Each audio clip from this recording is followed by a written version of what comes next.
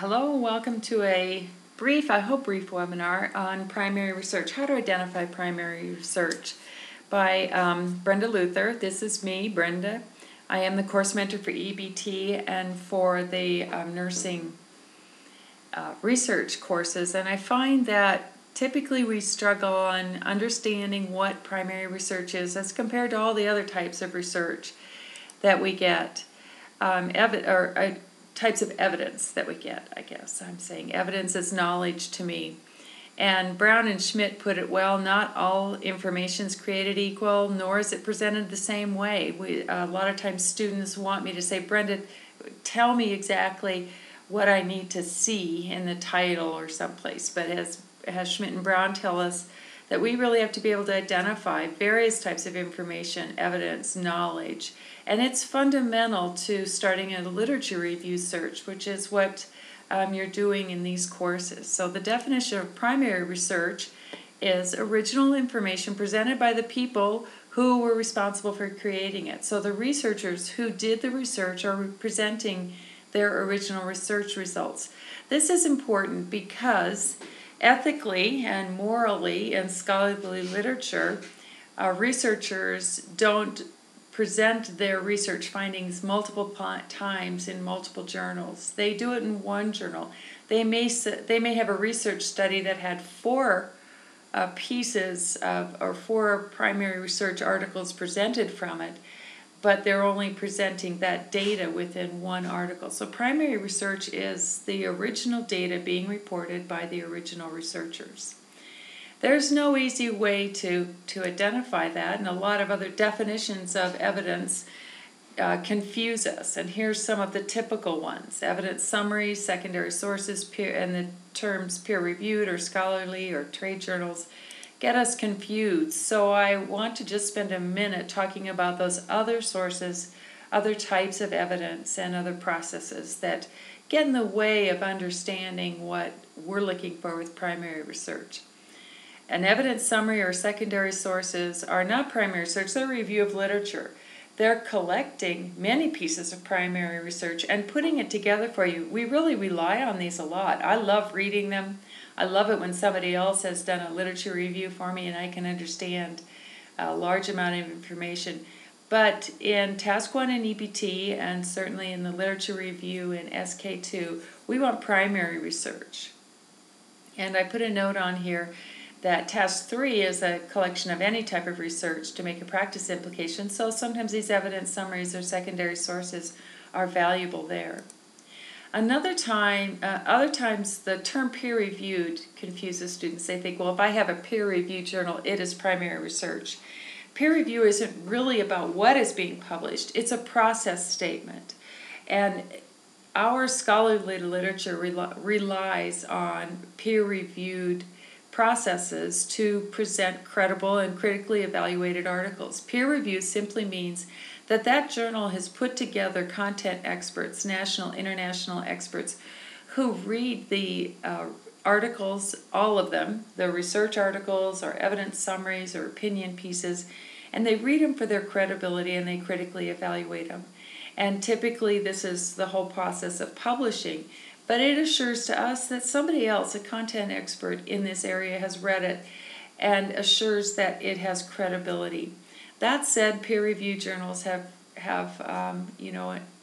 in the rare times, still presented inaccurate literature, and they have to correct themselves at times or take literature down and discount it. But for the most part, a peer review process just allows us a little assurance about their credibility, but it's not telling us that they're just presenting research. They're presenting all kinds of evidence.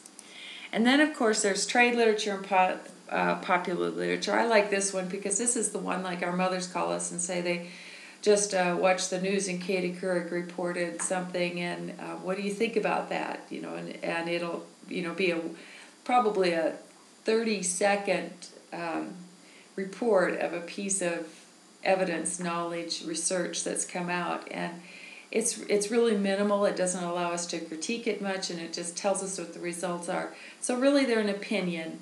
It doesn't have a peer review process by it. We hope it's accurate, but it's there, and it's very influential to people. We see a lot of our parents, ourselves, our clients coming in and telling us about what they heard in the trades or popular literature. So before I begin this webinar or get too far into it, I want to tell you that I've really relied on text other than our text for the courses. I'm really relying on Schmidt and Brown and their book about evidence, appraisal of evidence, and hope that helps you. I wanted to give you one more viewpoint about what these things look like. So let's ask the question, is all evidence primary research? Hopefully I've answered that by just showing the examples of evidence that you may see as you search.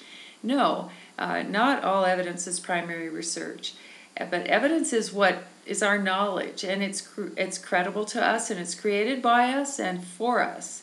But primary research is a higher level of evidence in that it represents a scientific study, either quantitative or qualitative in nature, but it represents a rigorous scientific design and methodology that made conclusions based on statistical analysis for quantitative papers or content validity, content analysis based on qualitative design methods. Now the next critical question, is all primary research sound incredible? You know, every piece of research has a flaw. They all have limitations, and they all have some degree of error. And the researchers will recognize this. They will call out their limitations and their error. No piece of research is perfect. Research is very expensive, and it takes time, and it takes scholarship. Not everyone is prepared to do research. So we have to, that's why we critique research. We are content experts in our fields, wherever we work, in our expertise. So we really do critique the credibility of the implications that researchers make for their research.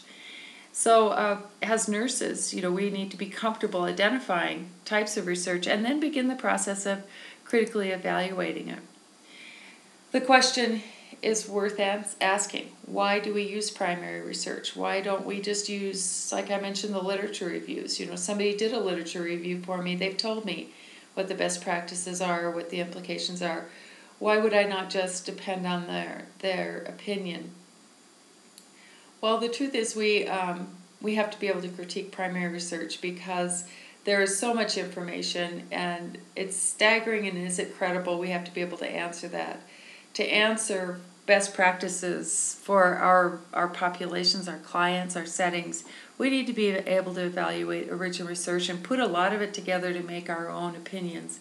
We are users of information, and our practice is evidence-based, and that's what it means to be evidence-based. We can examine primary research, put it together for implications for our practice. Also, I believe we use primary research because we are the major patient advocates and patient educators. We're also called out as the #1 most trusted profession amongst all professions, not just healthcare professions. So I think nurses are that way because are called that, labeled that by our clients, because we're their advocates, we're their educators, they trust us to give them accurate information. So to give accurate information, we have to be able to plow through it all, to dig into it, and to understand it. So start thinking about what makes evidence credible. Just because it's published doesn't mean it's credible. Publishing is certainly, just like every printed textbook, journal, newspaper, is becoming printed on the internet. Does that mean it's peer-reviewed still? We have to determine that. We have to determine when we look at pieces of evidence, is there an editorial board? Who are their peer reviewers? Are they communicating enough to me that they made informed ethical opinions based on this evidence? And you certainly can see the difference in all kinds of sites, journal sites included, to evaluate the credibility. You look at the credibility based on the peer review process. Is it embedded somewhere within that journal site, or that the physical paper journal that you might have in front of you? And it is there. You can find the editorial board and the peer reviewed people called out. They're not hidden. They're not anonymous. they're listed and it's clear. So that helps start to make evidence credible. But certainly if we go back to your clinical expertise, when you look at the conclusions, that's credibility to you. If it makes sense to you in your setting and your knowledge, the findings they put forth, that brings your credibility. Well, let's talk a bit about how to identify primary evidence. And like I said earlier, students ask me, Brenda, just tell me where to look, and I'll find it. But you really have a few places where you can assess in all journals, all articles, from their title and their abstract and their methodology. And I possibly should have put on there too the citations that like EBSCOhost or Ovid gives us. But let's look at the title of this. This was from simply a search on childhood obesity, and here's what I found. The third citation came out and it said, the title said Influence of BMI, Gender, Ethnicity on Physical Activity. The citation underneath it, you'll notice it said research. By the verb influence, I'm thinking, okay, they had to measure the influence of BMI, gender, and ethnicity on physical activity in this population. So they labeled their setting. Well, no, they didn't label they did kind of. Their setting is urban. Their population is children. Their variables are BMI, gender, Hispanic ethnicity, and physical activity. And they kind of inferred their methods by they're going to measure an influence. So I'm thinking all these things tell me, yes, it's possibly a research article. And I'll pull up this article for you later and show you how it indeed is. Now, in that same search, I came upon this. This was my first hit, and it said factors associated with obesity. Well, that sounds to me like they are going to do a piece of research, and indeed the citation had research in there. They said they provided tables and charts, but more importantly in their title they said immediately they're doing a review of literature, and in their citation they said they're doing a systematic review. So I have a hint from this that it is not primary research. And so when I would open the citation, I would find that indeed it's not primary research. So let's look at it again. Notice their review of literature, or their title said review of literature. Their abstract was an unstructured abstract, but as I read it, they told me their methods of the study, which were 24 studies, were identified, and the findings of those studies. So this is a summary, an evidence summary, a review of literature, a secondary source. It's not a piece of primary research. And certainly in their methods section following it, within their article, they said a literature review was initiated. So that's not primary research. So let's go back to this article, The Influence of Body Mass Index, which the title and the citations kind of gave me a hint that I was thinking this is probably primary research. And indeed, when I pulled up their article, a few more hints secured that for me. Lots of times, if you'll notice at the top, it says original article. Journals will give citations. They'll either call it original article or original research. Original meaning primary. And in the title, they said influence of BMI, gender, Hispanic. I've gone over that a couple times. In their search terms, they said they did a community-based participatory research. They did a structured abstract, and they told me in their methods section they had a sample of 104 kids, and activity was assessed, and then they reported results. And then in their more detailed methods section under their design, they said they did an exploratory study. I've probably talked about before that the names of types of methods are multiple.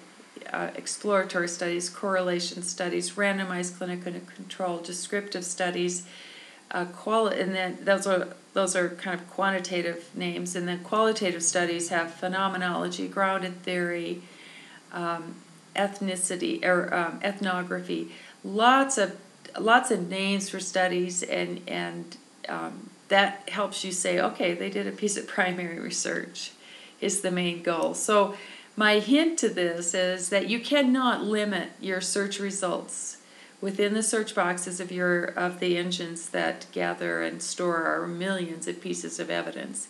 You can't limit those results to only get research. You can get close, but you still have to yourself be able to identify research. And you can't rely on the notations to be accurate for your purposes also. They're accurate for their purposes. They are reporting research, but they're not necessarily reporting original primary research. So that they're not inaccurate in the light of they've inaccurately noted that this article is research. No, they're accurate in saying there's some research reported here. So some of the things that help you get more comfortable is reading research purpose statements. I like these, and typically journals drive authors to get real concise, to be declarative, objective, clear, and concise. You want to tell the methods of the study, the variables under study, and the populations. And you'll notice how both of the titles of the examples I used did that. A purpose statement is generally the last statement made after an introduction.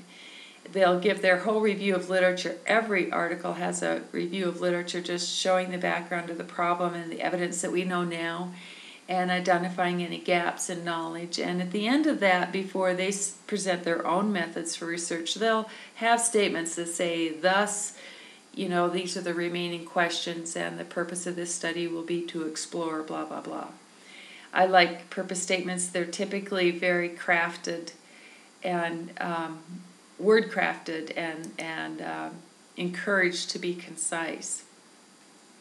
Now, all articles typically start with a problem statement. That doesn't mean that they're doing primary research. It just means that there was a reason for this article. It may have been to present this primary research, or it may have been to present this opinion piece, or it may have been to present this review of literature, evidence summary. And they'll still have methods. They'll still say, we searched in CINAHL or something, we searched in library databases. Or if they were primary research, they'll say we did a descriptive qualitative study describing something. They'll tell you who the variables are in the populations. So let's look at a few examples of a good research purpose statement. This statement by Shalom, I didn't say that name right, and his colleagues, you'll see he stated the methods, the variables, the specific population, and the setting. His methods were to do a descriptive study. That's his methodology. He compared bilaterally turning in critically ill vent patients. That was his variables and his population. Pneumonia, it was another variable he collected to see if it did or did not develop. And again, he stated his methods of the study of a data collection study. So I could word craft that right now. I would have put data collection up there with descriptive study so that the reader knew right away how they were doing this descriptive study. And here's again, notice the methods. Notice the variables under study, the turning and pneumonia. Those are the two variables that he wanted to describe, and his setting. So he knew, or you know, that these are critically ill patients. The settings implied, to nurses at least, maybe not everybody knows that most mechanically ventilated patients would be in a critical care setting. So that's my story on searching for primary evidence. Just be aware that it really is a skill you are refining in this, and a skill I'm assured you'll get. Please call with any questions that I can provide, and good luck. Thanks. Bye.